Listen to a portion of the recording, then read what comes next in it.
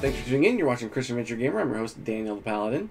Thank you for joining us on December 18th as we go through the Advent calendar, the Hunt for the Golden Book. Let's go ahead and just jump right in. Alright, so here's our storybook, our help guide or instruction booklet. Hopefully I don't have to get into this. That would be great if I didn't. Alright, so 18 of December. There's nothing on the back of the page, so that's always promising. Here's what it looks like. It's another Y. Here's our trusty decoder. You can barely believe it. Now you are clearly in ancient Egypt. You enter the burial chamber of a pharaoh. Yet again, that strange feeling of deja vu overcomes you. It is as if you have been here before, but how would that be possible? Maybe in a previous life. Perhaps this place just reminds you strongly of pictures that you have seen, of descriptions that you have read. Again and again, it seems to you that the places which the thief visits are not chosen entirely at random.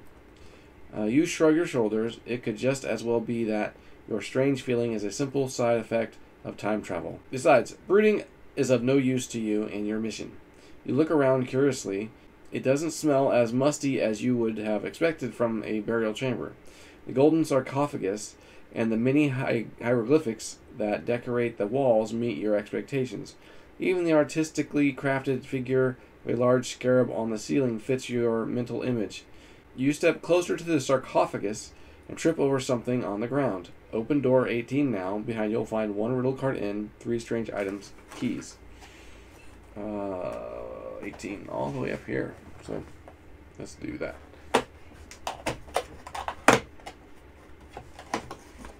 Alright, so there's... let me get it out. There we go. So, we got 3 keys here.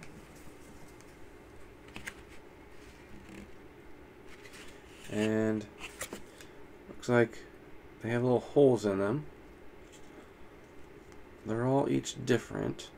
Okay. I'll look inside the room first. Sarcophagus.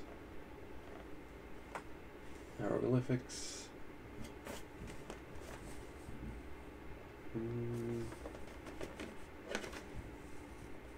More pictures, hieroglyphics. There's some kind of code on the ceiling with a scarab.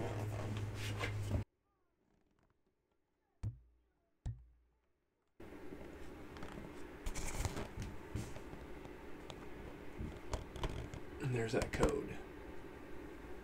So I actually have some sticky notes here. See if I can draw that out. So we have a circle, like a circle, like up or up. Like over up, and it goes to T. And the first T goes up, and it goes to R. Then it goes down and up, over up to F.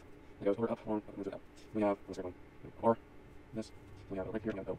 We have W. Just put it there. This goes to the R. So R goes down, down to the W. And this R up, over up, into a U. Now we have one more. Up, over, down. And T's off. Goes down, over to N.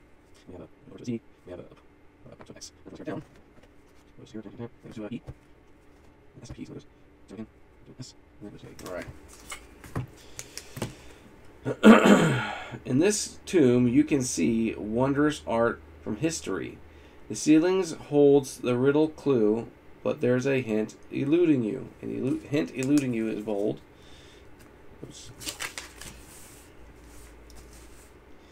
Hint eluding you.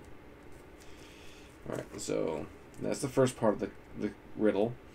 A master found the code you seek and took it home something this week. Without the hint, you can't begin. You'll just have to visit him. You left 3 keys, so key is highlighted or bold. When he left 3 keys when here before, they'll unlock his room's door. His room.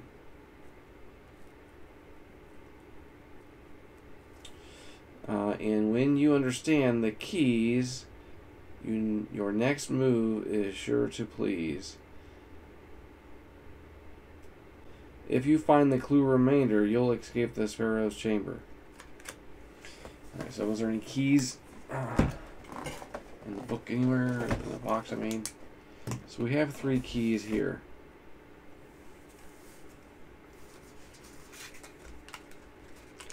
There's a key in the back of the book. It's not really that corner. That could be there.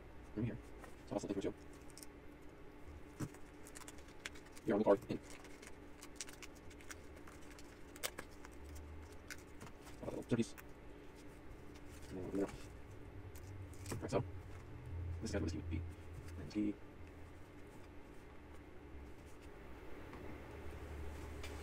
So pulling up here doesn't seem to do anything. So we have elude, something that's eluding. So that's something that could be missing, something that could be escaping. We have keys, we have his room.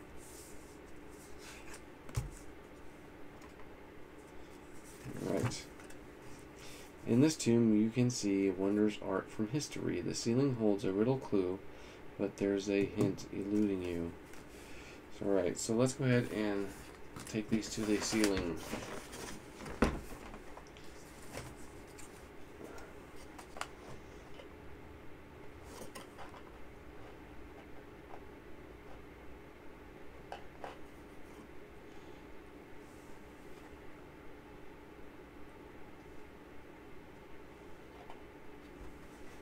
Where's the other key at?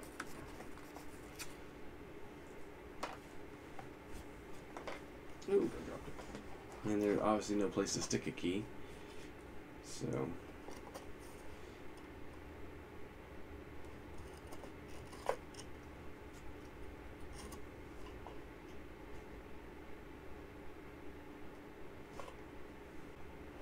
I wonder if like putting the keys in a certain location helps reveal a number or something.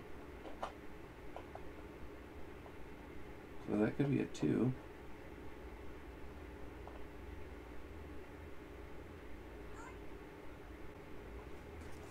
So I'm going to write down 2 because I think there might be a 2 in it, if that is the case. So then let's try this one.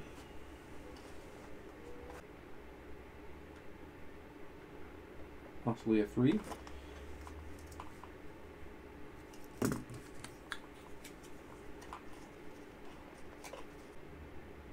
Looks like that's an F. F's not going to help. Alright, so let's try it again. In this tomb you can see wondrous scars from history. Okay, master found the code you seek and took it home something this week. Without the hint you can't begin, so you'll just have to visit him.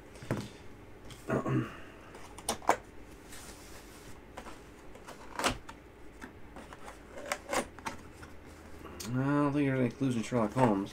But let's say we go back to the book and we look at the letters that are here. We have B and P. There's no B listed on the scarab. But we have an N and a P.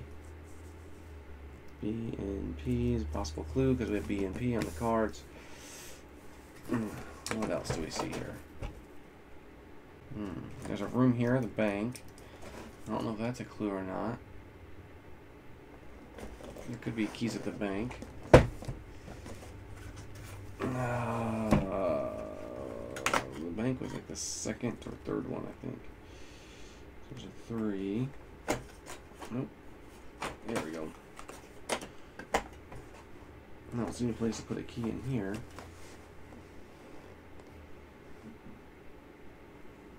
Okay, so let's stick to the room that we're in.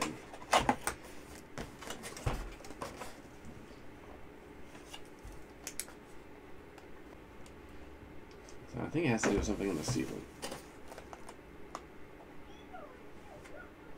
So I go this way, and I do it here like this.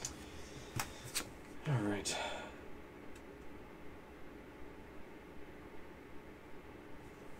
Alright, well I'm going to need to use a clue. So we are on the 18th. Did you see the exciting maze of paths on the ceiling of this ancient pharaoh's burial chamber? At the moment, there is not much you can do with it. First, you have to find something else. Another location, perhaps? According to riddle card N, the keys show you the way there. So investigate them thoroughly first. The keyboards have an interesting shape, don't they? You'll need riddle card in 3 strange items, keys, room 18, and another room. Oh, okay. The keywords form the outlines of letters E, L, F. Okay, yes. Ah. The elf. So the elf is where it plays in. If you read them in the correct order, you have seen an elf on your travels. It was somewhere quiet and out of place. Try room 11. That's the garage of the brilliant Steve. Indeed, if you look on the monitors in room 11, you find clues to help you find the way out of the labyrinth. On the ceiling of the Pharaoh's chamber, how could they relate? It was 11. CS. Right here. L-E-L-F. So, I was looking for numbers, not letters, and I did see the E, I did see the L, I did see the F. But I wasn't going to write them down. Alright, so if I start from the scarab. Oh, does not help. Alright, every monitor in Steve's garage shows a series of shapes. These shapes correspond to the paths of the scarab in the labyrinth and the Pharaoh's chamber, but don't get confused. The white point always marks the starting point of the scarab on the monitor. Some of the shapes on the monitor are rotated, but they are never mirrored. Compare the shapes on the monitor with the maze. The chamber follow the path of the scarab. It ends a certain letter every time. Okay.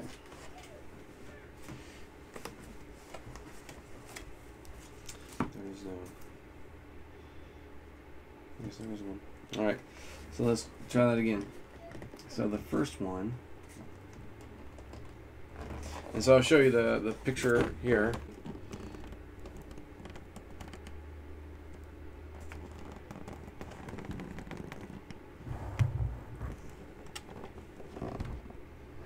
And again, Pharaoh's room, so you can follow along.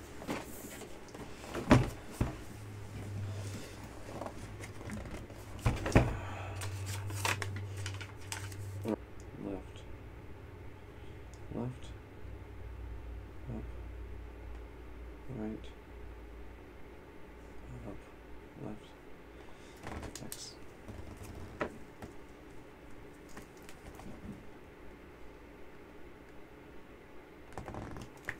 So we start from square, up, over, up, back, up, up.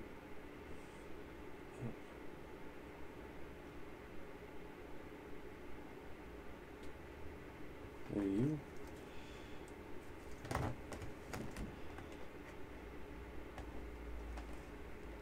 One, two. So there's a four-letter word. So 4 has 4 letters. 3, 2 is 2. 2 has 3. 3 has 1, 2, 3, 4. 1, 2, 3, 4, 5. 3, 4, 5, 3. 6 is a 3-letter. 7, 3, 4, 5. 8, 9 is a 4-letter. Kind of gives me clues of where they're possibly going. There's no I, so 9 cannot be the number. 0 could be the 0 has 4. So a Z.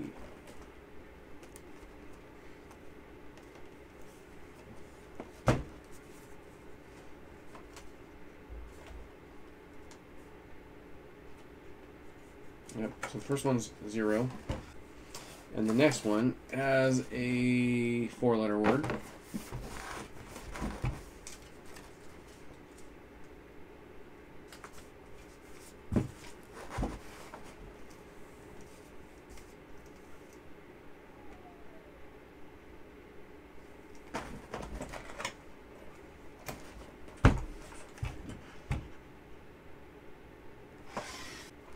So I think the second one is 4. 04. And then the last one has a 3-letter word.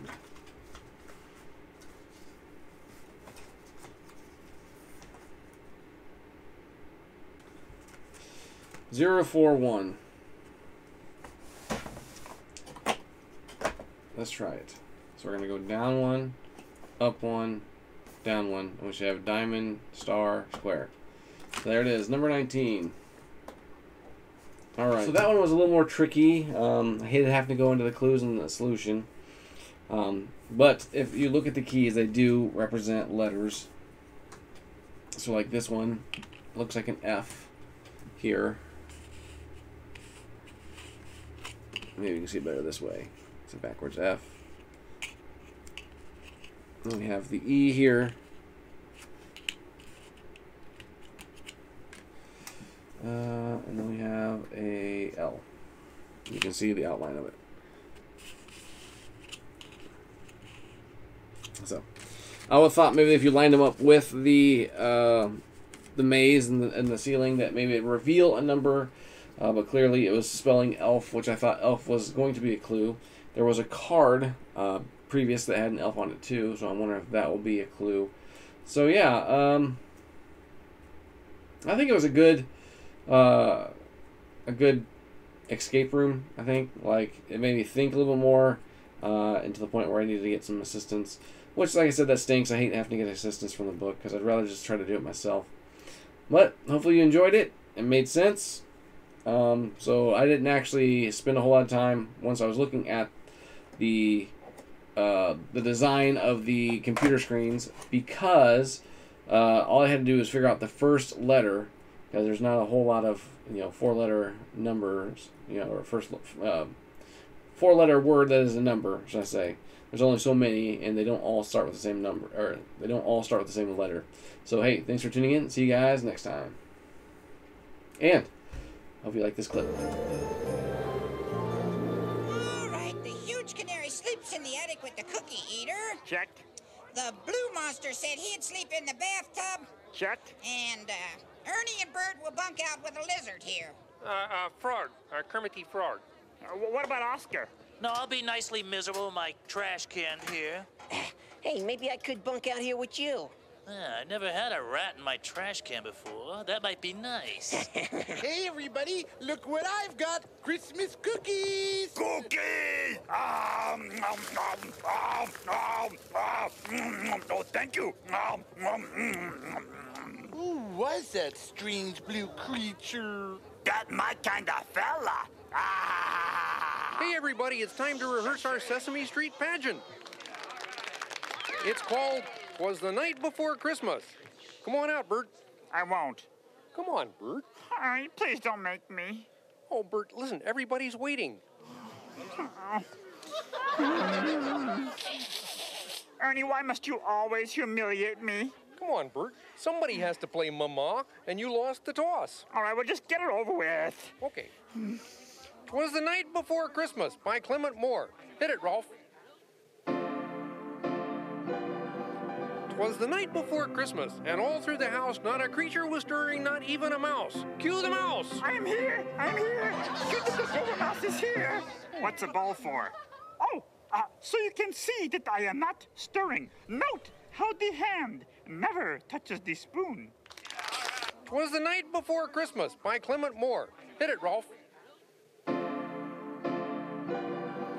"'Twas the night before Christmas, and all through the house not a creature was stirring, not even a mouse. Cue the mouse!" I'm here. The mouse is here. What's a ball for? Oh, so you can see that I am not stirring. Note how the hand never touches the spoon. Thank you. Thank you, Puppet. Thank you. Oh, it's great. Oh, aren't they adorable? Let's see, now where was Hey, I? don't encourage Not them. even a mouse. Mama in her kerchief. That's you, Bert. I know.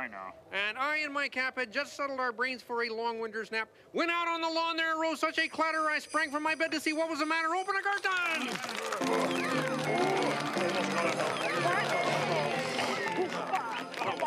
Monsters as reindeer? This is crazy. And where's Santa Claus? Oh, don't worry, Bert. We're getting to him. With a little old driver so lively and quick, I knew in a moment it must be Saint Nick. Hello! nothing sacred. Now, wait a minute. Now, who let the two-headed monster be Santa Claus? Yeah, but Bertie said he'd never been in a play before. I mean, they said it. Both of them said it.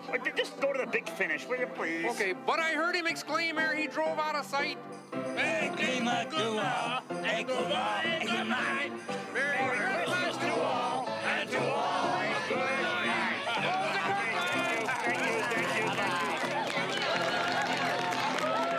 Sorry to break up your fun in here, but have you folks seen the weather? There's a real storm out there. Oh, Lordy, I haven't seen a sky like that since a blizzard of 41. I tell you, Mr. Lizard, it's a good thing all your friends are safe and warm inside the farmhouse. Yeah, but all my friends are not safe and warm. Sorry to hear that. It's cold enough out there to freeze your Winnebago. Hello? Hello, Kermie. I finished my shopping. Unfortunately, Jerome got the limo stuck in the snowbank. So I'll just have to catch a taxi to the farmhouse. Listen, Piggy, there's a terrible storm outside, and I really think it's too dangerous to travel. So why don't you wait for the storm to end before you join us? Nonsense! And miss my Christmas Eve with Foo? It's just a little bit of snow. See you soon. Bye-bye.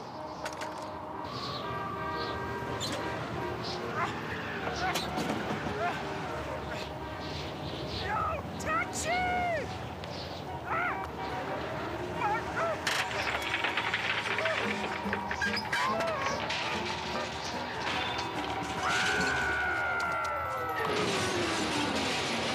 I'm sure Miss Piggy will be all right. Come.